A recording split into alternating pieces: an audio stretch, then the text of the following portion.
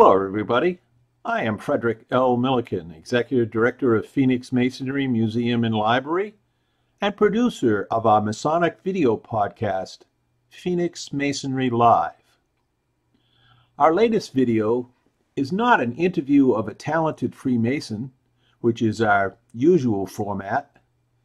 This time, we will take you to a lecture of Latter-day Saint and Brother Lance Kennedy of the Grand Lodge of Texas, AF and AM.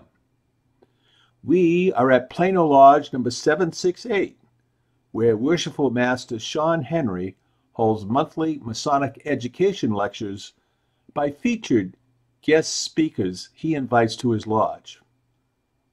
This is one of many in a fine series of top-notch speakers Worshipful Henry has booked for his lodge and the edification of all Masons in the Dallas-Fort Worth Metroplex. The speaker we shall see in this video, Brother Lance Kennedy, is a Latter-day Saint and a Mason, and his subject is the Church of Jesus Christ of Latter-day Saints and Freemasonry. Let's join Worshipful Henry now as he introduces Brother Kennedy. Attention! I want to welcome every single one of you to Plano Lodge number 768. It is an honor and pleasure to have you all here, and it's a pretty good crowd, so I'm really excited about it. So with that being said, without further ado, and I completely forgot all of my notes to introduce our guest lecturer this evening, so I will give him the pleasure of talking a little bit about himself before he gets started. But I want to... It's dangerous. Milliken. Yes? Oh, Fred? Yeah. He is taping and recording, so if you have a question, stand up and speak up so he can get it on his mic. And can you all see this? I mean, can everyone see the screen? I mean, can y'all? I'm going to be walking in this area, so I just want to make sure everyone's cool with that, and then I'll be turning around to read when I need to read something, okay? So I just want to make sure everyone can see as much as possible. Okay, good. All right, so without further ado, I want to introduce you, Brother Lance Kennedy. Well,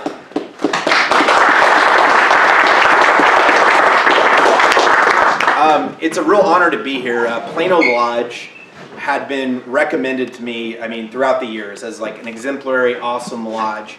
And I finally was able to visit maybe, what was it, 3 months ago? 3 or 4 months ago, and just thought it was great. It was a great experience, beautiful lodge room, great location, great brothers. So I want to applaud y'all for having a wonderful lodge and for hosting events like this.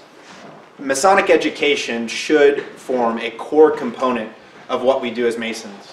Yes, charity is very important. Yes, fraternity is very important. And of course, our ritual is very important. But as we go through our journey and after we've been initiated, we need to constantly grow as Masons, expand our knowledge base, and that in turn will improve us as men because we'll have more context for assimilating knowledge and so forth. So I just want to applaud y'all again for having this event. But without further ado, my name is Lance Kennedy. I'm a Master Mason. I've been a Mason for about 11 years. I'm a plural member of University Lodge 1190, Highland Park Lodge 1150, Jewel P. Lightfoot number 1283. It's the lodge I'm active in here in Dallas. I'm a full member of the Texas Lodge of Research, and I'm also a Master Mason and a member of the Harvard Lodge of the Grand Lodge of Massachusetts, which is and a Brother Milliken. So they got a Southerner up there in Yankee Land, and I make sure I jab them as much as possible. But I'm active in the York Rite and Scottish Rites as well. Anyway, I'm going to start beginning this lecture with going through some preliminary materials to kind of contextualize, give us a roadmap of where we're going to go in this discussion. And what we have here, the title of the lecture being The Church of Jesus Christ of Latter-day Saints and Freemasonry, is an image of the Salt Lake Temple. Now, how many of y'all have been to Salt Lake and have seen the temple before? Okay, so several brothers. Beautiful building, landmark in the center of Salt Lake City. There's a landscaped, walled-in area that surrounds it called Temple Square. And if you're ever in Salt Lake, I would just encourage you to at least look at it architecturally and so forth, because we're going to talk about some of the stuff that goes on inside that building and the history surrounding it. So first thing I'm going to talk about is nomenclature. This image here is the highest image of what's called the First Presidency, or the highest governing body of my church. I believe it was October, a statement was given by the president of our church that we are to discontinue using the term Mormon or the Mormon church and the like. So in this lecture, I won't be using those terms out of deference to our official position. Instead, I'll be giving reference to the Church of Jesus Christ of Latter-day Saints, the shortened form, the Church of Jesus Christ, or the church. Just as reference, so y'all can follow me as well. I'll also reference members of the church as Latter-day Saints and not Mormons. And as I said, this is in deference to my church's official policy. So an overview of kind of what we're going to go through during this discussion is, first of all, the historic context, the connection between the Church of Jesus Christ of Latter-day Saints and Freemasonry, our fraternity. There's a brother back there with a, what was your name again? You, oh, my dual brother. Kelly Roberts. Kelly Roberts. So, Brother Roberts and I, we share something in common. We're both members of the Church of Jesus Christ of Latter-day Saints, and we're both Freemasons. So, this context, this intersection is probably very important to Brother Roberts and myself, but I hope you find it interesting as well. Second of all, we'll talk about Joseph Smith and his connection with Freemasonry. Freemasonry and the endowment, and what the endowment is a ritual, or as we would call it, an ordinance that's very similar to an initiatory experience in our temples. An overview of what the endowment entails, Freemasonry in Utah, and then my interpretation of the connection between Freemasonry and the church. Disclaimer for Brother Kaysen back there. I will try my best to keep the discussion free of theological speculation or theological discussions whatsoever. However, when discussing the temple and its rituals, it's sometimes necessary to provide a doctrinal context. I am also an active member of the Church of Jesus Christ of Latter-day Saints, so my discussion will be colored by terms such as the, quote, prophet, etc. These are terms of respect, nothing more. Additionally, I will adhere to the prohibition of discussing the precise nature of the endowment or other temple ordinances. That being said, I'm going to discuss the temple in a much more open terms than most Latter-day Saints would be comfortable. So, you all ready to get into it? Yep. All right. So there are two common objections when I mention the connection between Freemasonry and the Church of Jesus Christ of Latter-day Saints. First, Freemasonry is evil. And the Church of Jesus Christ's connection with Freemasonry is proof that it's evil. Note, the connection is Joseph Smith's membership in the fraternity, and more especially the commonalities between Masonic ritual and the endowment ceremony conducted in LDS temples. Second, Freemasonry is a medieval organization, and early Latter-day Saints leaders, such as Joseph Smith and Brigham Young, believed it was of ancient origin. This is proof that the church's first two prophets were misled and false prophets. I believe there are satisfactory answers to both questions, which will be answered and will be the basis of tonight's study. So what we have here is a map. Would it be easier if I stood on this side, do you think? Do y'all see? I'm just wondering. Okay. A little bit, maybe, yeah. Let's try it out. I don't want to block. Okay. Is this better, you think? Yep. Okay. So what we have here is a map of North America in 1844. There are two cities on the map. First, or two cities, two towns, whatever you want to call it. The first, here at the top, is Nauvoo, Illinois. Nauvoo, Illinois was a virtual city-state run by the church in the latter years of Joseph Smith's lifetime. It was really the location where much of the Church of Jesus Christ distinctive doctrines and practices developed. Because it was in the earlier period of our church's history, most of the commonalities between Protestantism and what we term as Mormonism were very similar. But the distinctive practices came about in Nauvoo. But down here in Texas, where it says Marshall, my family was living in 1844. We moved to the Republic of Texas and established our residence, not me, but my ancestors in Marshall, Texas. So at the time that many of my ancestors were living in Texas, there was another city to the north where there were important historical events going on. And what we have here are a picture of two Freemasons, Sam Houston and Joseph Smith. Now, in 1844, when Joseph Smith was at the height of his power, like I said, he had the largest militia force, private military in North America, 5,000 men at arms, called the Nauvoo Legion. He had virtual, complete, and utter autocratic control over Nauvoo and the church, 30,000 members. Sam Houston was the president of the Republic of Texas. And Joseph was looking for a way to escape the constant persecution that members of the church had experienced. For the previous 14 years, our church and members of our church have been forced out of around 4 states, sometimes in very violent confrontations. We're the only group of Americans of European descent to have what's an extermination order given about us. Governor Boggs in Missouri ordered the Mormons, members of the church, to be driven out of Missouri at either by extermination or any other force whatsoever. And that order was not rescinded until the 1970s.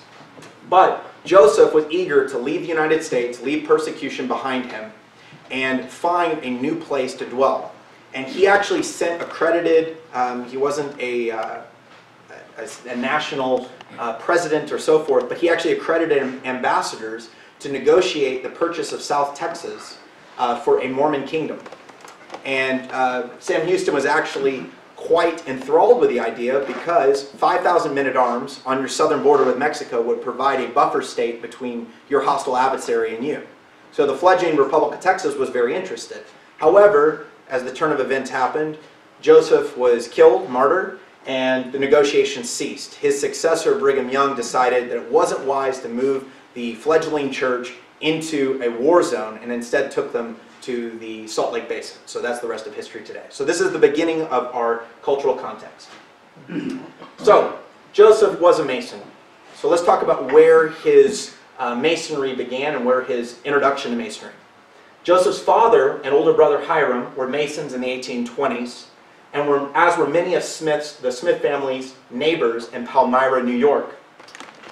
To not be at least dimly aware of Masonry in Western New York in the middle to the late 1820s was impossible. We're all familiar, or most of us are familiar, with the Morgan Affair. It almost destroyed the fraternity.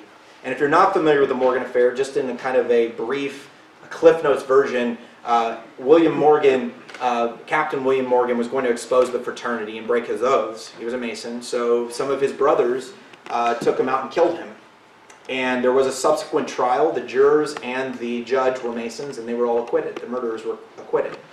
So this caused a national scandal. This was happening right in Joseph's backyard, and as it happened, Joseph actually married William Morgan's widow as one of his plural wives. So there's an interesting connection there that many are not aware of. Exactly what Joseph Smith knew about the specifics of the ritual of Freemasonry and when he came to know these details is a debated question. The evidence suggests that the prophet did not take an institutional interest in Freemasonry until his Nauvoo, Illinois period, which was 1839 to 1844, when he became personally acquainted with Judge James Adams. The judge was a prominent citizen of Springfield, Illinois, worshipful master of the Springfield Lodge when it was founded in October 1839, and Right Worshipful Deputy Grand Master of the Grand Lodge of Illinois, which was founded in 1840. On October 15, 1841, a dispensation was granted to charter a lodge in Nauvoo. On March 15, 1842, the Illinois Grand Master Jonas installed the lodge officers and made Joseph Smith a Mason on site.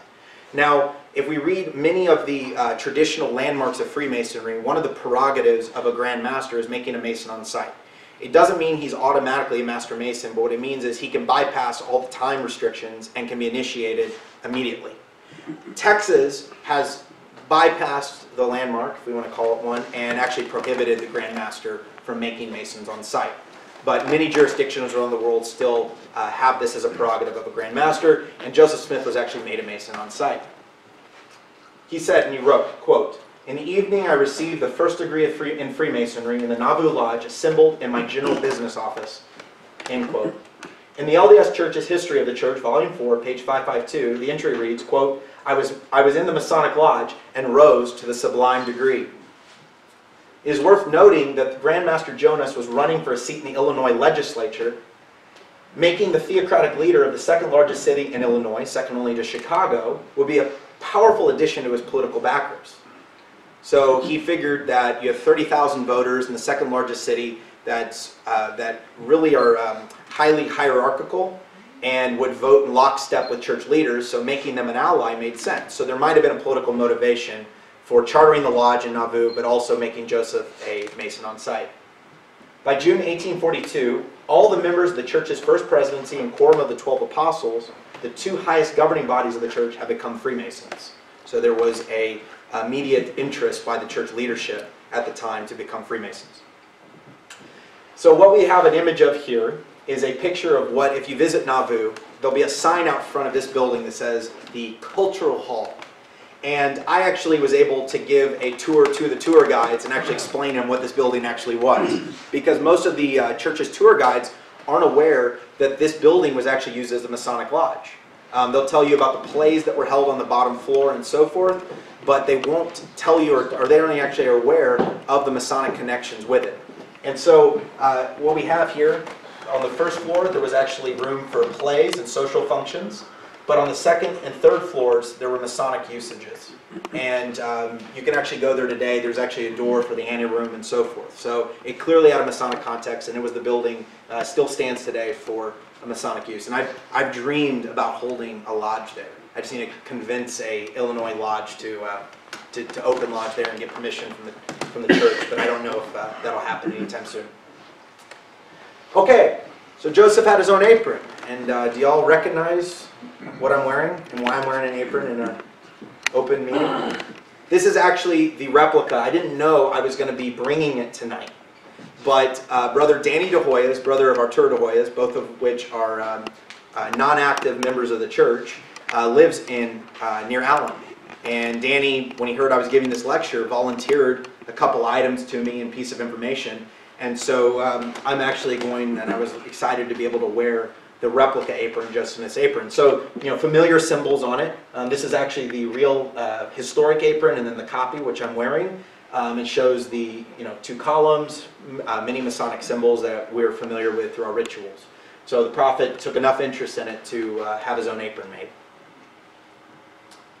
So let me go back real quick to this. So soon after Joseph went through the initiation and became a Master Mason, he developed, or was revealed to him, however you wish to phrase it, the ritual that we talk about in the temple, which is called the endowment.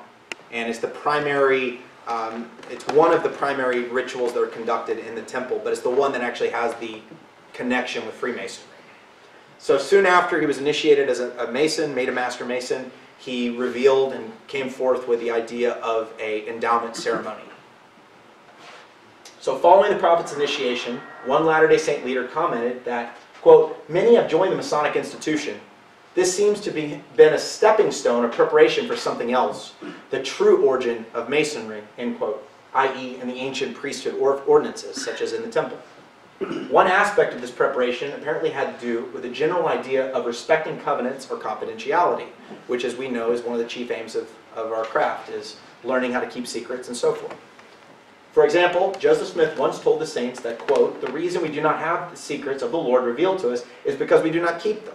So he was emphasizing again this principle of confidentiality. He later observed, "The secret of Masonry is to keep a secret." Joseph may have seen the secret keeping of Masonry as a tool to prepare the saints to respect the temple ordinances that he was soon to reveal to them. 6 weeks after the prophet was made a Mason on site, he gave an endowment to 9 prominent Latter-day Saints, some Masons, in the upper floor of his storehouse. These 9 Latter-day Saints were given new theological and ritual instructions. Note, the number 9 is a prominent number to Royal Arch Masons. So maybe he selected the numbers, maybe it was just coincidence, but there was another added connection between his initiation into this new endowment ritual that Latter-day Saints practice to this day and Freemasonry. Statements made by Joseph Smith and early saints provide evidence of their belief that the endowment in Freemasonry in part emanated from the same ancient spring, and at least some similarities could be thought as remnants from an ancient original. Some believe that Freemasonry, as at present, was in an apostate endowment, as sectarian religion was the apostate religion. However, if the prophet viewed it as an apostate priesthood, he did nothing to suppress it, but rather encouraged it. Quote, he was aware that there were some things of Masonry which he had come down from the beginning, and he desired to know what they were. Hence the lodge was established in Nauvoo, and I believe that was William Clayton, another prominent church member, was discussing this principle about the connection. Automatically, they understood. If they were already Masons, they went through another ritual that was similar, they would have been aware of that connection from the onset. The first Latter-day Saint Masons, given the endowment, would have been introduced to specific ritual terms, language, and gestures, as well as a larger patterns, such as those involving repetition and the use of questions and answers as the aid to teaching. Masons who have received the higher degree initiations, particularly the York Rite, would have noticed other similarities such as washings and anointings, passing through veils to re-enter the presence of God, priestly clothing, etc. So the temple, the first place that Joseph, there was actually a temple preceding the Nauvoo temple. This is a rebuilt temple in Nauvoo, Illinois. The original was destroyed. There was one temple that preceded it in Kirtland, but it was in this temple, in this location, where the endowment was first practiced in Mass.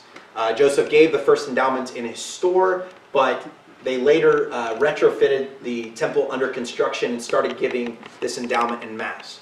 And it caused a lot of problems because he was initiating both men and women into what many saw as Masonic ordinances.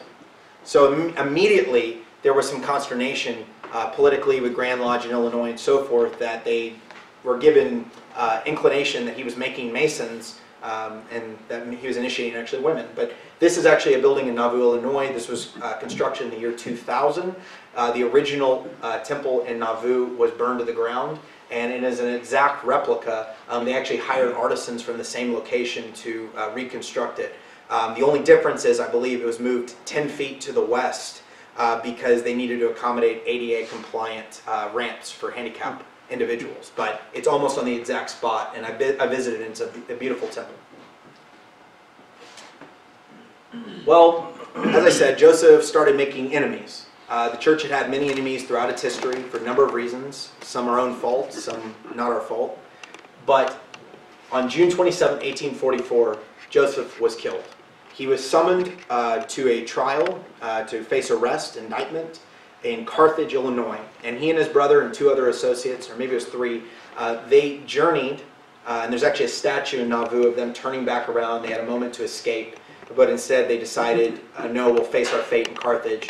They went to the jail, they sang hymns and prayed, but that day, a mob with their faces painted black stormed the jail and actually killed Joseph, his brother, wounded one other associate, and one was kept safe. But in one of our books of Scripture, we have an account of this. To seal the testimony of this book in the Book of Mormon, we announce that the martyrdom of Joseph Smith the prophet and Hiram Smith the patriarch, they were shot in Carthage jail on the 27th of June, 1844, about 5 o'clock p.m. by an armed mob painted black of 150 to 200 persons. Hiram was shot first and fell calmly, exclaiming, "I am a dead man." Joseph leaped from the window and was shot dead in the attempt, exclaiming, "O Lord my God!" They were both shot after they were dead in a brutal manner, and both received 4 balls. Many of the Masons that had been at the chartering of Nauvoo Lodge, had been Joseph's brothers, were in the mob itself. And his exclamation means something to those of us in the know. "O Lord my God" wasn't just a prayer to heaven. He knew the men in the crowd. And he was exclaiming to them as well, "Stop."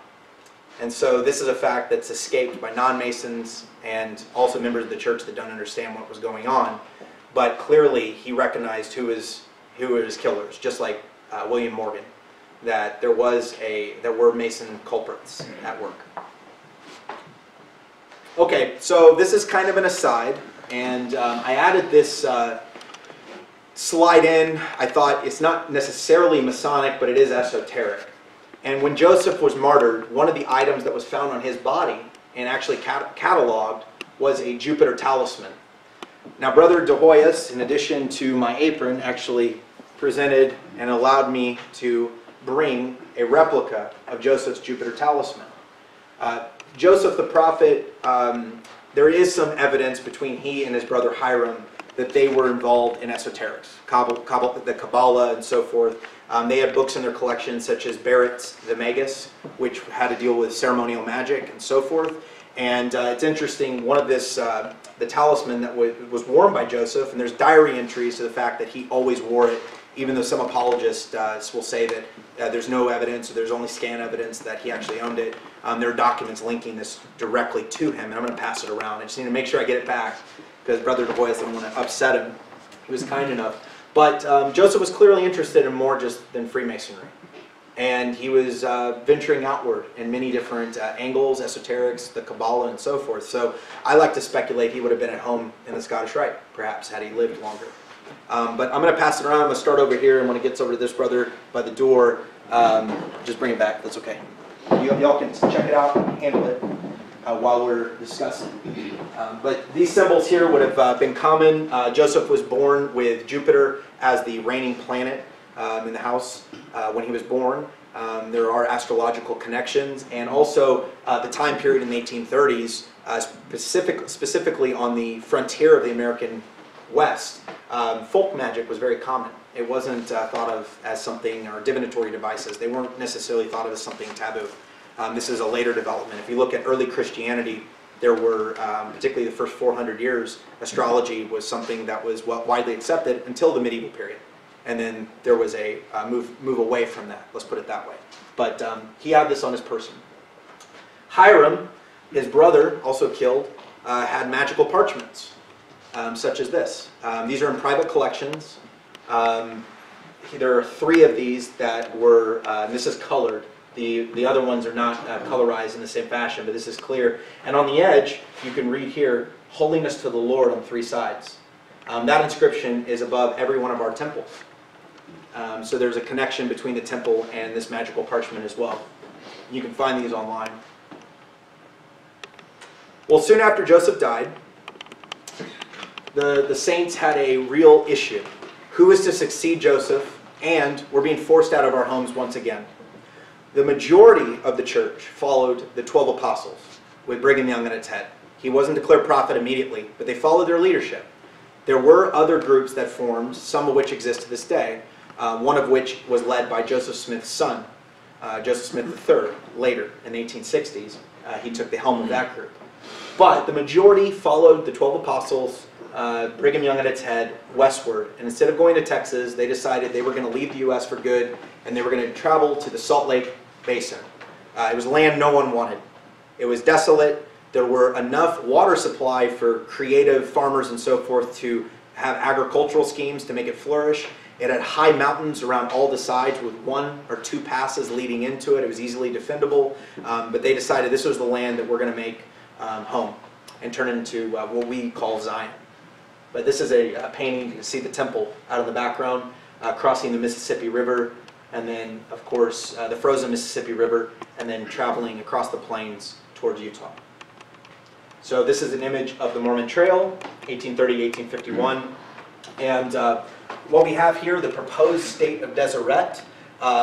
Brigham actually proposed that the U.S. government create this massive state called Deseret that he would lead. And it was rejected, but later a territory for the church, de facto territory for the church called the Territory of Utah, was carved out of this. The centerpiece being, and you can see right here, Utah Territory, 1847. It was a large piece of land which included modern-day Nevada as well. And this is an image, a painting of Brigham Young.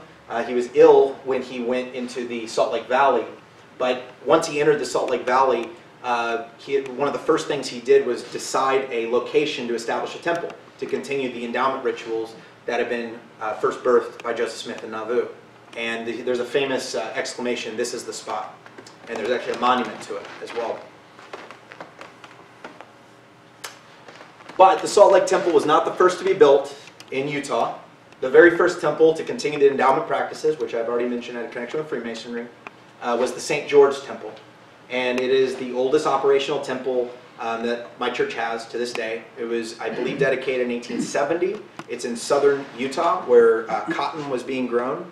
And this was the only temple for around 20 years. or 10 or 15 to 20 years. There were several other pioneer, what are called pioneer temples that were built, but this was the very first. And you can see it looks like almost like a castle, right? It has these like fortifications to kind of show that it's warding off outward evil influences and so forth.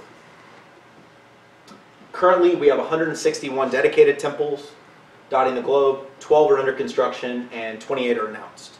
So this endowment, it's one, like I said, one of the several rituals that are conducted in our temples are being given worldwide. So what goes on in a temple? And this is kind of where I want to get into the actual endowment itself, because we talked about some of these tacit connections, but I want to go into some more detail here. Okay? Are y'all following me? Are we good? Okay, making sure. So I'm going to ask a question. Who can tell me what this is an image of? Okay, brother? I cheat. It's basically inside of the tabernacle. Okay. And so it's basically the high priests who are being ordained. Well, which high priest? That would have been, Aaron. Okay, and who's ordaining him? Moses. Moses, okay. So let's talk about something else. When a king or queen, when the Queen of England, right, Elizabeth, when she was coronated King of Israel, crowned Queen of the United Kingdom, what was one of the things that they do to make her queen? Like, what are some of the rites of coronation? They put a crown on her head. Well, they put a crown on her, but before they put a crown on her head, what do they do? She was anointed with holy oil. She's anointed with chrism, okay? Why? Because it's a religious rite in addition. The rite of kingship is also a rite of a religious rite. Okay, we look at David being anointed with oil and so forth. There's a common connection between priesthood and kingship. So when we talk about the rites of kingship, we're also talking about the rites of priesthood, anointings. And in the temple, part of what goes on is we're actually anointed, washed and clean and anointed to become kings and queens to the Most High God, to rule and reign in the house of Israel forever. And that's a quote. So it goes back, and the connection, at least theologically, would be to the Old Testament and the rites of kingship and priesthood connections. Temple garments. So this is not an illicit photo, brother. No, but this is actually a photo the church put out, and you don't see anything on them besides they look like a white T-shirt and underwear. But part of what goes on in the temple, and part of what we do, is we are given, and we start wearing once you go through the temple the first time, what are called temple garments. Okay, and the church, because there was a lot of speculation and rumors about what the holy underwear, holy Mormon underwear, or whatever you want to call it, looked like, they actually put out a press photo of it. Sans some more confidential aspects of it. But this is what temple garments look like. They're real crazy, aren't they, right? Just white t-shirts and shorts. But there's a reason why we wear them. And there's two reasons, one of which goes back to the temple. And thou shalt make them linen breeches, that is Aaron and his sons, to cover their nakedness. From the loins even to the thigh they shall reach. Exodus 28:42. There's also one other connection. Unto Adam and to his wife did the Lord God make coats of skin and clothe them. So this is why Latter-day Saints wear temple garments, okay? But it goes somewhat to the temple as one of the connections. We also have another image, press image, the church put out, of our temple robes. Most of the time, you ask most Latter-day Saints, I don't even know if they know that this image is online, but it's on the church newsroom's website. They actually put out a press statement. Again, the description of what these items are not given, because that's esoteric, confidential, right? But the image is here. So these are temple clothing. This is part of the ritual regalia that we wear in the temple. Its connection goes back to Exodus as well. And thou shalt make holy garments for Aaron thy brother, for glory and for beauty. And thou shalt speak unto all that are wise-hearted, whom I have filled with the spirit of wisdom, that they may make Aaron's garments to consecrate him, that he may minister unto me in the priest office. And these are the garments which thou shalt make: a breastplate and an ephod, a robe, and a broidered coat, a mitre and a girdle. And they shall make holy garments for Aaron and thy brother and his sons, that he may minister unto me in the priest office. So, how many of y'all are York Rite Masons? Okay. Does any of this sound familiar? I mean, somewhat, right? Some of these connections are there as well. So, but when you go through the temple, and I'm going to actually go through the ritual itself somewhat, you go through a ritual. Now, there's the Masonic context and connection, what I talked about, words and gestures and repetition and so forth. But the actual storyline is not the building of King Solomon's temple. It's Adam and Eve and their journey from the fall back to the presence of God. And you start out in the very first place, which is the creation room. A room that represents the creation of the world. And again, all these photos are from the church. They're not illicitly taken. The next is the garden room. You enter the Garden of Eden, and you learn about the story of the Garden of Eden presented in dramatic fashion. But then there's the fall, and you actually enter the world room. And in each of these rooms, different aspects and ritual functions take place. But then as you return upward, now we talk about going upward, right? 1, 3, 5, 7, or 1, 2, 3, right? You go upward as you ascend the mountain of initiation and so forth. The same functions, the same in the temple. In some temples, you actually start at the basement and work your way up to the top of the room, okay, like Salt Lake Temple. But after you leave the world, and you leave the terrestrial world, you actually enter or celestial world, you enter the terrestrial world. It's brighter, it's lighter. It has some color, but it's mostly white, and it represents a higher level of attainment, glory, exaltation, and so forth. But finally, you enter the celestial room. And the celestial room represents that highest aspect of heaven that we profess to believe in. This is a picture of the San Antonio Temple. You have the Tree of Life in the background and so forth. And in this room, no ritual actions take place. It's the final phase of progression and so forth. So, let's talk about the Masonic connection. I went through that just so you have a glimpse into our world. I cannot violate my Masonic oaths or temple covenants, so I will keep the similarities vague. However, symbolic gestures, altars, progressive layout of initiation, wording, confidentiality, a card to gain admission, and this may be just a modern contrivance or similarity, but you actually have a barcoded card when you walk up to the desk. They scan it in to make sure you're able to enter the temple, just like we have dues cards, among other similarities. However, the general narrative, purpose, the mission of women, majority of wording, specific words, tokens, and signs are not the same as in the Masonic ritual. So there's some similarities, but there are other differences. Now, this is Brigham Young. Can y'all see what he's wearing? Right here? Square and compass. He was a proud Mason. He was the second president of the church, succeeded Joseph, formulated the endowment as we have it today in many, because Joseph had a very rudimentary endowment. Brigham's the one that really focused it and streamlined it and made it into this formulaic ritual that we have today. But he was also a Freemason and a very avid one. And because of the conflicts between Brigham, he had a very, he had a big personality. Okay, let's say the least. He liked to throw his weight around. It was his way or the highway. It was a tough world. I mean, it was the frontier and a desert.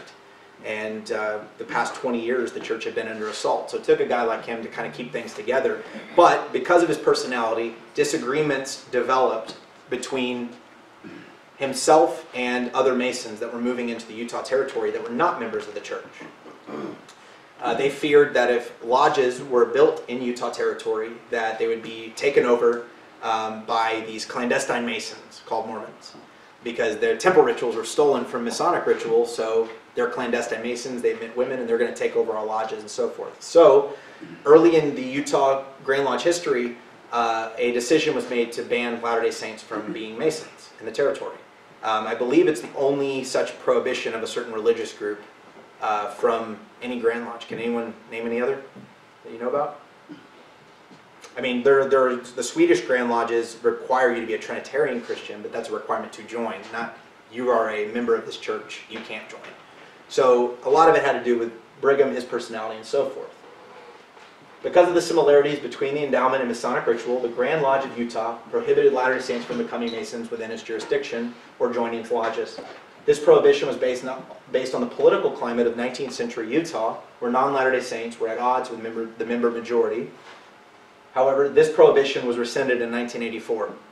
The current Grand Master of Utah and the majority of Masons in Utah are Latter-day Saints. So the final conquest took effect. So it just took a little over 100 years. Yeah, 1984. It's pretty recent. And as a consequence of this, the Utah Grand Lodge is actually the second smallest Grand Lodge in North America. There were only, I think, about 1,500 Masons in the state of Utah. Because when you exclude 80% of the population, you're probably not going to have many people to join. However, it is a beautiful Grand Lodge building, and I'm actually going to go visit first time in March. The current most worshipful Grand Master of Utah is Lorenzo E. Tibbetts, member of the Church of Jesus Christ of Latter-day Saints, and now Grand Master. So, as I said, turn of events, change of events, from being banned to actually leading the organization. So, here is my interpretation, okay? We talked a lot. We had the context, the historical connections. We talked about Joseph Smith and his family with Freemasonry and his connection with esoteric practices and so forth. We talked about the being made a Mason on site in Nauvoo, Illinois, and the connections between the endowment ritual and Freemasonic ritual, also the history of Freemasonry and so forth. I want to give you my interpretation of how these things intersect, okay? Maybe bring it all together. Freemasonry was developed in medieval European stonemasons' guilds. It absorbed a variety of ritual elements, some of which come from antiquity and possibly the Middle East. During the Enlightenment, philosophical elements were added, which resulted in the modern fraternity. Revolutionary Brotherhood is a good primer on this subject. That it was in the early 1700s, Isaac Newton's circle and so forth started finding a convenient model of initiation and added to it this substratum of Enlightenment philosophy, simplicity, brotherhood, and so forth. But that's kind of the historic trajectory that we know about today. We can speculate on Knights Templar and Egyptian UFOs and the like, but as far as the historic data that we have, this is the story that I believe, and probably most historians would agree, as the basis of our fraternity. Joseph Smith and his contemporaries believed in the ancient origin of the craft. He may have seen Freemasonry as holding forms of the original Jewish temple rites. However, given the vast majority of Masonic ritual was not included in the endowment, and Freemasonry continued to thrive in both Nauvoo and Utah, it seemed unlikely that he took its ancient origins too seriously. I believe that Joseph Smith saw Freemasonry as a worthwhile system of morality and symbolism. Freemasonry would also be an advantage to himself and followers who had been persecuted for the past 14 years. The prophet knew that the majority of Latter-day Saints were familiar with the craft, and using its ritual formulas would enable revealed truths to be more easily assimilated. So in other words, like as I said, I don't accept the antiquity thesis of Freemasonry. I think it probably is a medieval stonemasons development, okay, and came from that period, 1100, 1200, AD, around that time. But I think Joseph Smith saw it as a convenient framework to convey certain truths through symbolic format. That it had efficacy. He saw it in the life of his brother, he saw it in the life of his father and his contemporaries, and adapted and used some of its forms and so forth in the context of his church. So, again, this is a picture of the Salt Lake Temple. We began our discussion with a picture of it. I mentioned Temple Square. There is actually a wall around it, which is the outer court, so to speak, to replicate the Israelite temple. You have some kind of church administrative buildings and so forth. You enter in on the right. There's that raised building in the portion, you see that on the right-hand side of the main temple. That's actually where you enter in, you go through the basement, and then you actually go through the temple itself. And an interesting aside, the Salt Lake Temple is unique because it contains a Holy of Holies. It is the only LDS temple, Latter-day Saint temple, that actually has a Holy of Holies. Most members are not aware of this. It's mentioned some in our manuals, but there were 1930s pictures that were taken by the church that reveal some of the aspect of it and what it is, but it actually has a Holy of Holies within it. One of the other temples has one that was converted into a wedding room, a sealing room, but unique temple. On the temple, though, we have familiar Masonic symbols that are maybe familiar to us. Clasped hands, right? Very familiar Masonic symbol. Could be just showing brotherly love and affection, but it has a Masonic connection as well. Y'all see an eye engraved on the temple above the doors, the east doors. On the Nauvoo temple, we have morning star symbols or inverted pentagrams. familiar to us from the Eastern Star. Okay? Beehive on the doorknobs to the temple. I mean, it's a Masonic symbol, right? It shows industry and so forth. And then finally, an image of what's called a sunstone, which was the capital, the top of the columns around the Nauvoo temple. There were these sunstones. At the Salt Lake temple, there are sun, moon, and stars as well. So there's also these type of, like I said, similarities and connections. But that's the end of my presentation. I don't think I have any more slides. And thank you so much for allowing me to present.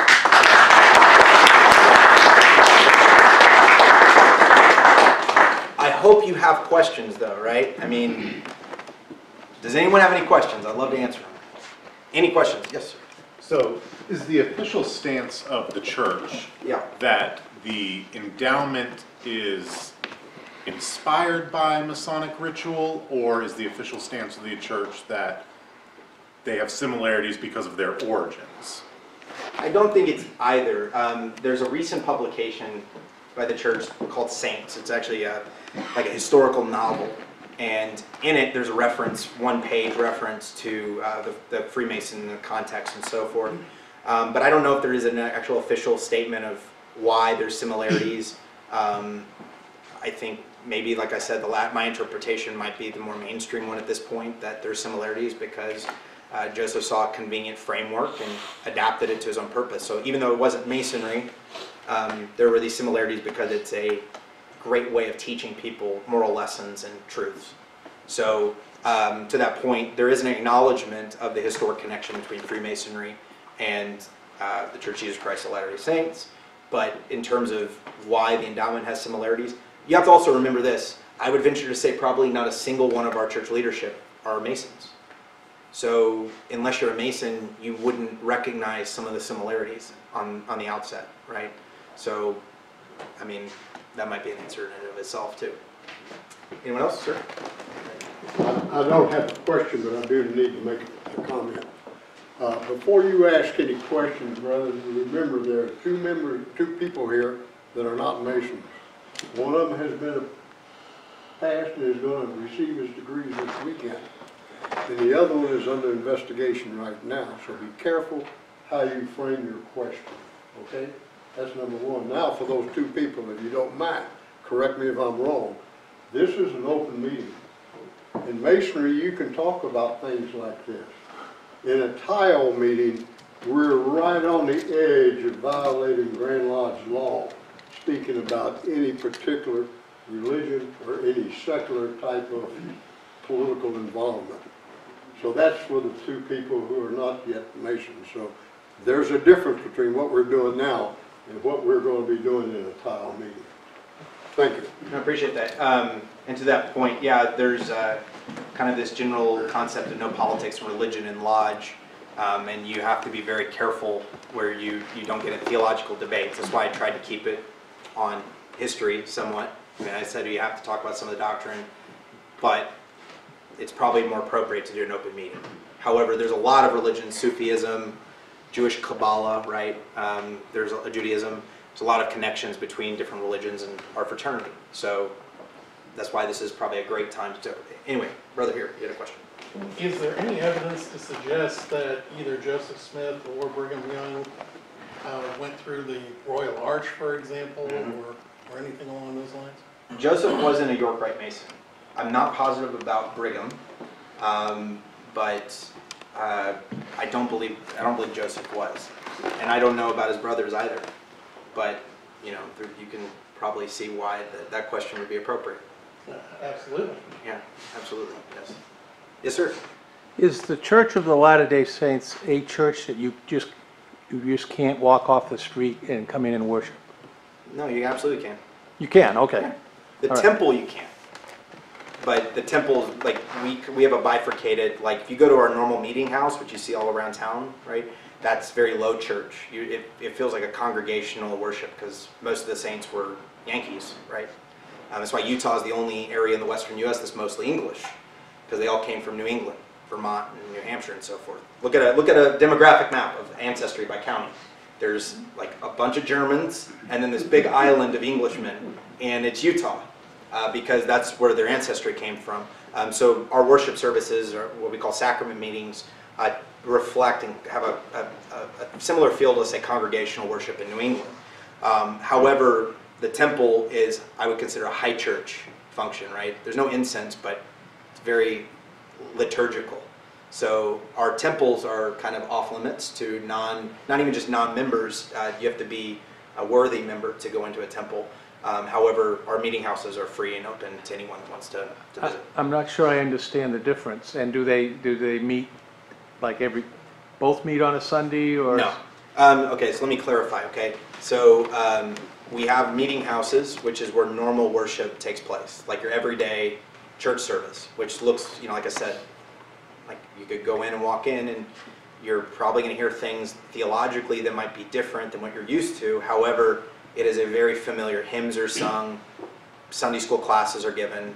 There are dozens of them in the Metroplex, right? Okay. There's only one temple in Dallas.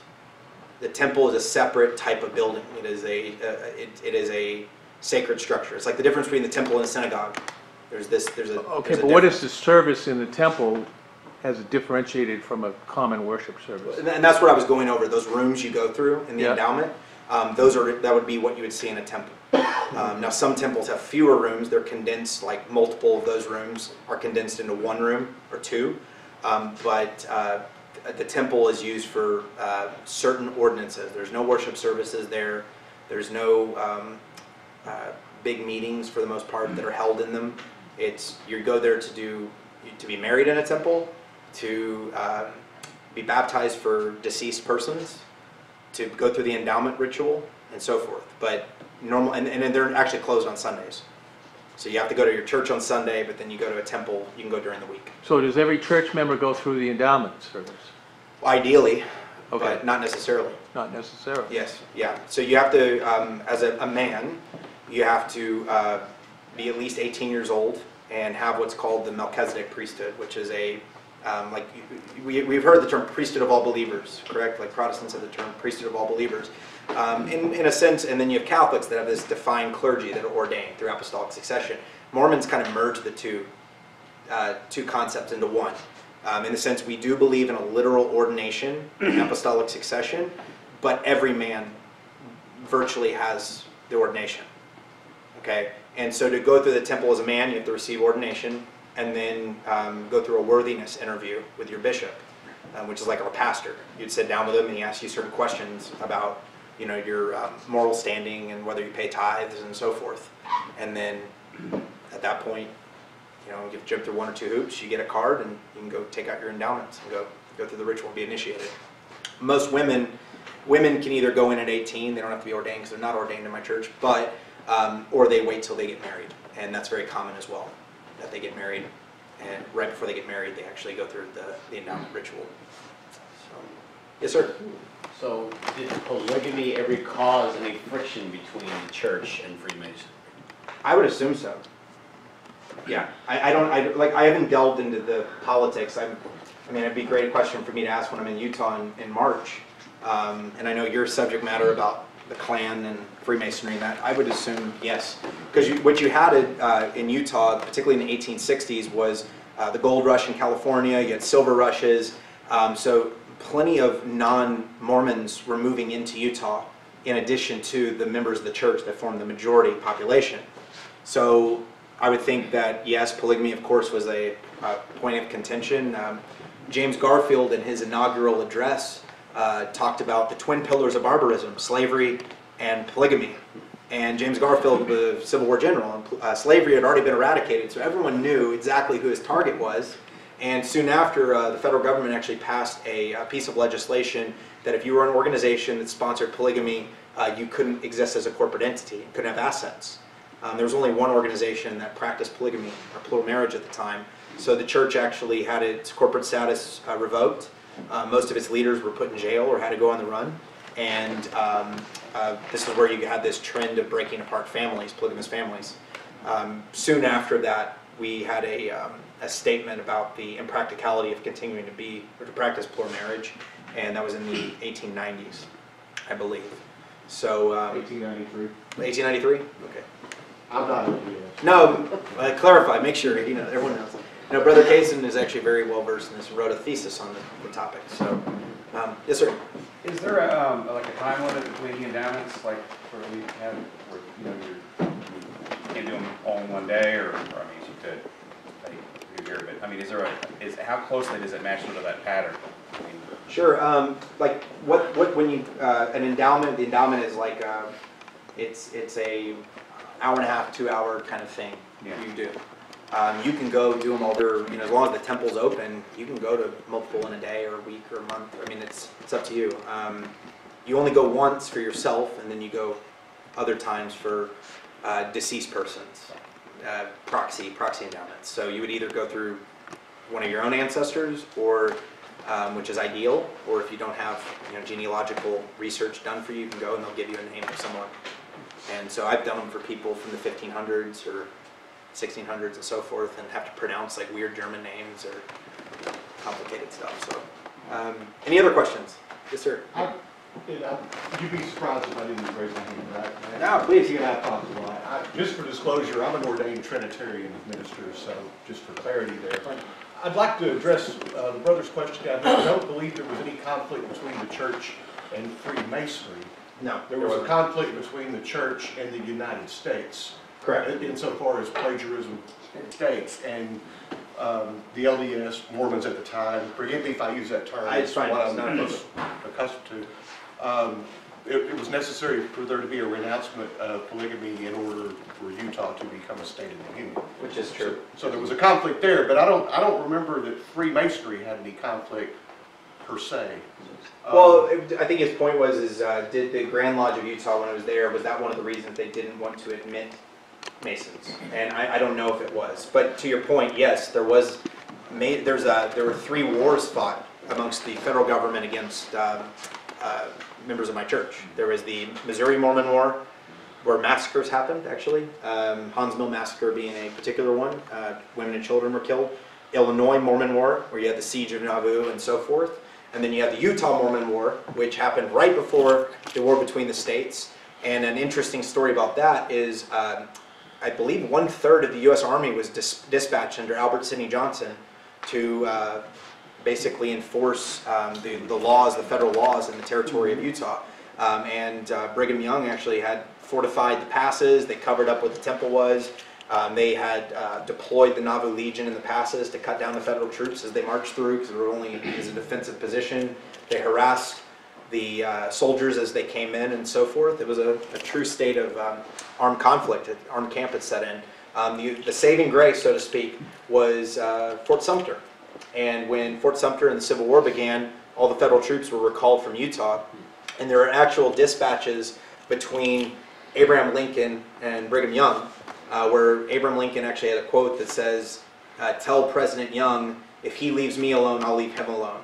Because the worst thing that the Union government was thinking is, now we're going to have this insurrection happening out in the West, and we're going to have to send troops to fight the Mormons rather than fighting the Confederates. So all similar time period, and to that point, the church sat out the Civil War for the most part. Yeah. I do have a question, but I want to provide some clarity to my brother that earlier said that we might be treading on thin Grand Lodge ice. You know, when you and I first talked, that was my concern. You and I had a chat about that. Sure. I don't agree with my brother. I respect his opinion, but I think that we're on solid ground insofar as there has not been any proselytizing, any encouragement or discouragement toward or against Trinitarian or non-Trinitarian faiths, one way or the other. Well, I got some missionaries coming to your house later, so don't. Well, if you want me to get into it with your missionaries on Doctrine and Covenants 132 and I'll be happy to. All right. I keep the missionaries around quite a bit when they come. But one thing I think you might be able to add that I think is interesting is that when Brigham left Nauvoo, he did not know what his ultimate destination was. But he ultimately stopped there, and maybe you could provide the history as to that. Sure. And how it reflects the state and bird of Utah, which I think most of these folks might find interesting. Well, okay, let me.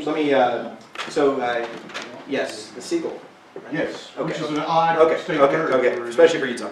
So remember in the beginning of my lecture, I talk about the two Masons, Sam Houston and Joseph Smith.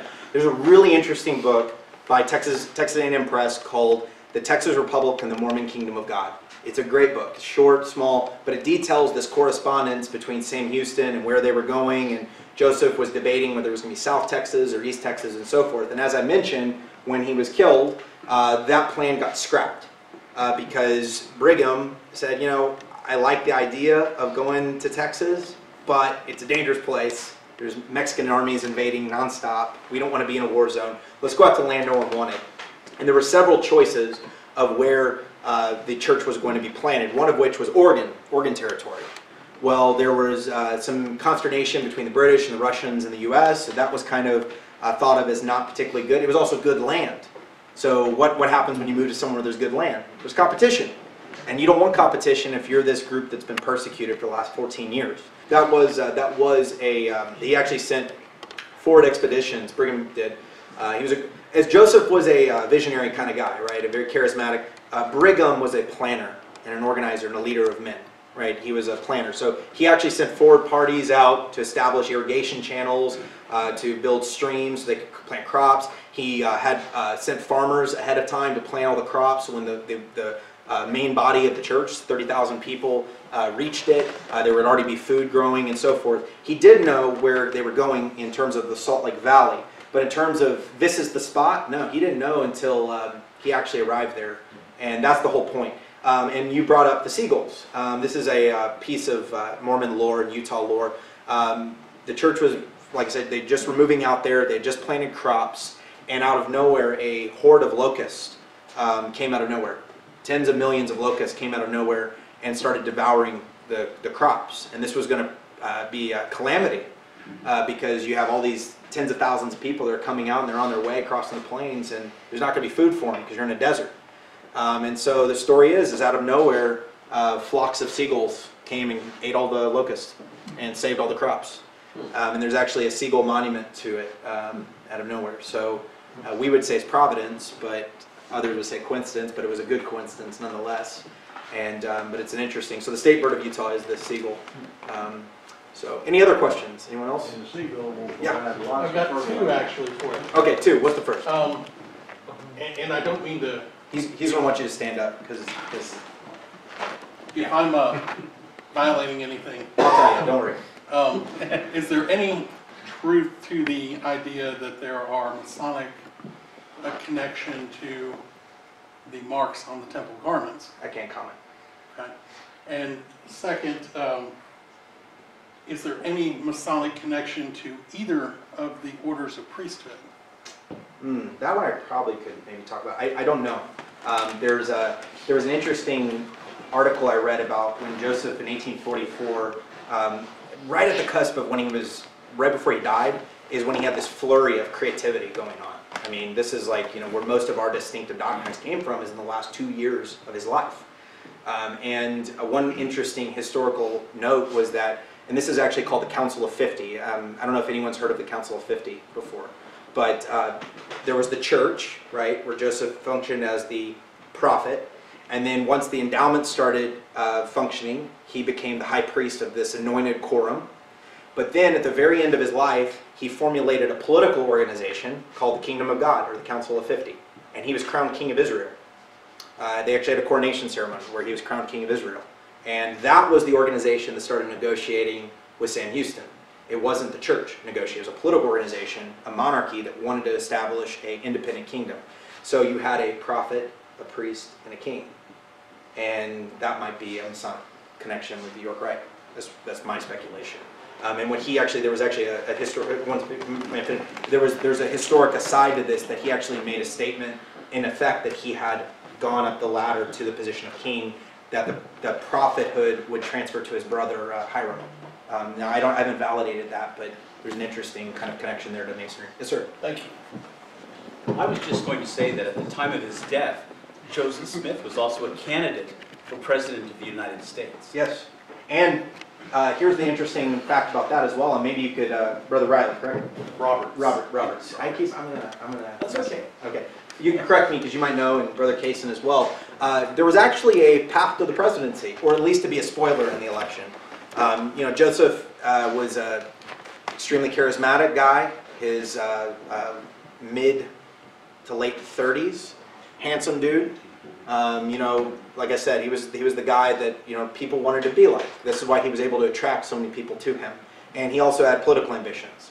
And so he was traveling and had sent the 12 apostles. Actually, at his death, they were around the country campaigning for him.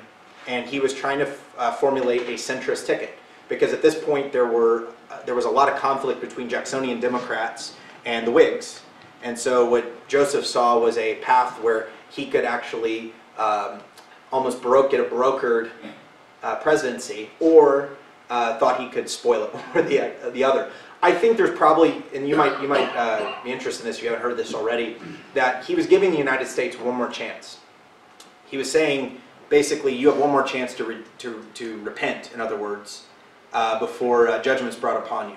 So in a sense, there was this kind of aspect that he was running for president in order to give one more chance, wash his hands of it, move out of the country, and let the whatever judgment came upon them as well. And there's some evidence that that might have been his motivation as well. Any other questions? Yes, Brother Sugar.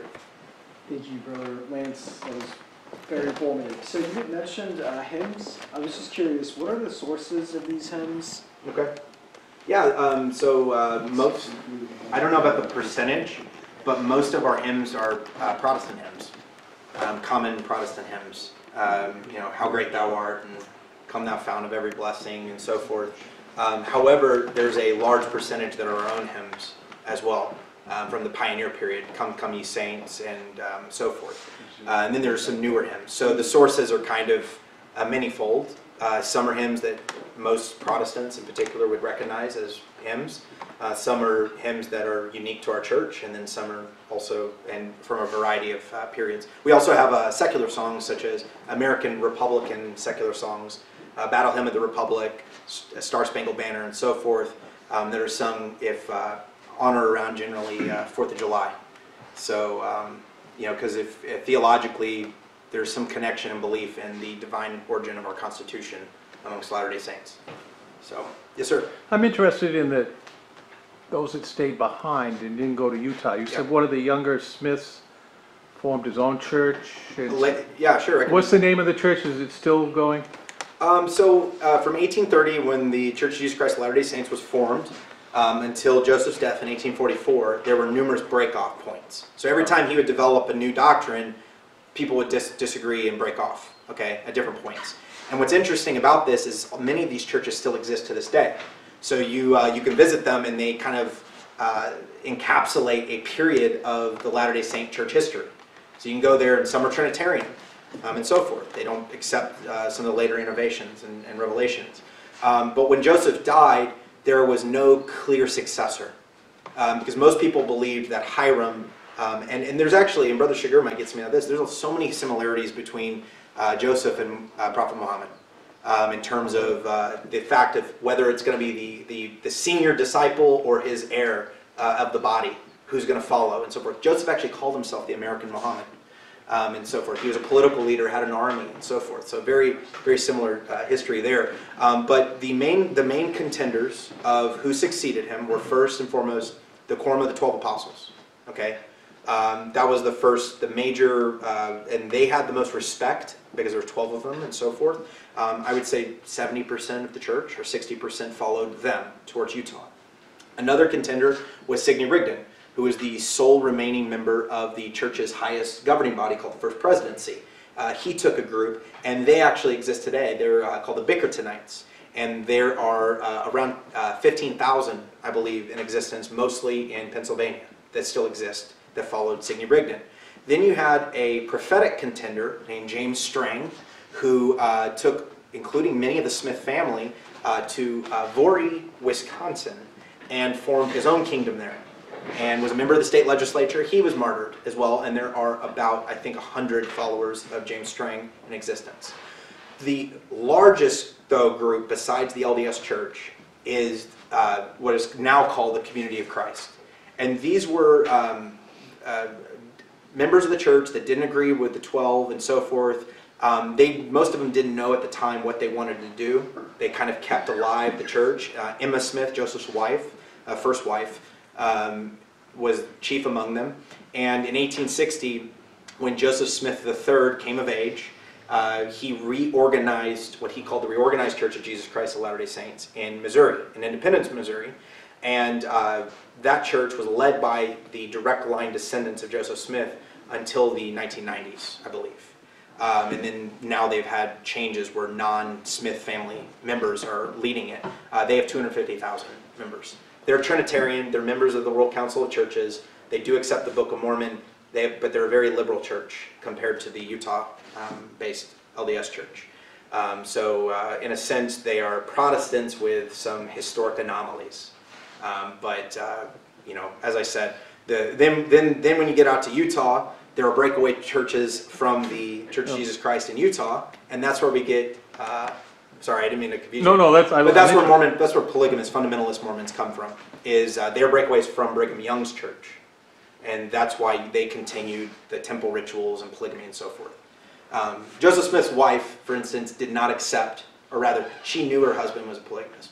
There's no doubt. She actually lived in the house with multiple wives.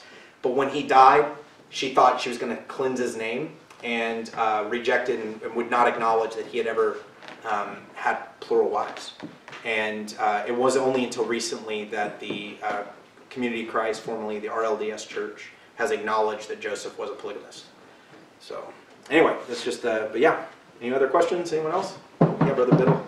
Yes, I was curious if the prophet of the church considered Freemasonry to be a continuer of a similar priesthood, or maybe even the same priesthood, but in a degenerated form. Mm-hmm. What attraction was there after he had made that statement for Latter-day Saints to become Masons, if they already possessed a superior priesthood, if you will? I mean, and that's kind of what my interpretation was. You know, Joseph's thoughts were changing all the time. You know, he was he didn't pronounce the church in 1830 and in its pristine current form. It was a development of doctrine and so forth. So Joseph might have believed that certain elements were, you know, came from ancient Israelite temples, but just because he said something did not make it doctrine per se. You know, this is a difference between, let's say, I don't know, Catholics with the doctrine of papal infallibility. When the Pope speaks from ex cathedra, you know, Chair Peter, it's verbatim, this is doctrine. Our prophet doesn't function like that, even though many members act like he does. So Joseph might have made a statement to that effect, but that doesn't make it necessarily the authoritative interpretation and so forth. So my interpretation, and what I kind of think is the balance is, yeah, they might have believed some of this is ancient, it comes from that, but it was more than likely a very convenient form of conveying a, like I said, moral truths and doctrinal truths. So, but I don't have a perfect answer. Anyone else? All right, well, thank you all so much, and pleasure being here. Thank you.